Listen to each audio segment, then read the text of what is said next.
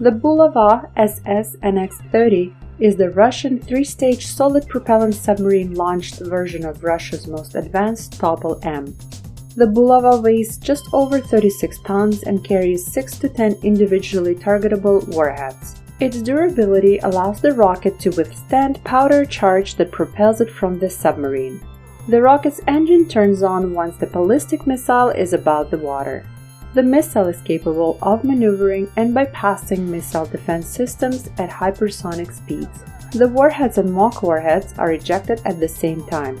The warheads themselves are sufficiently strong and heat-resistant objects and cannot be destroyed by fragmentation or laser munitions.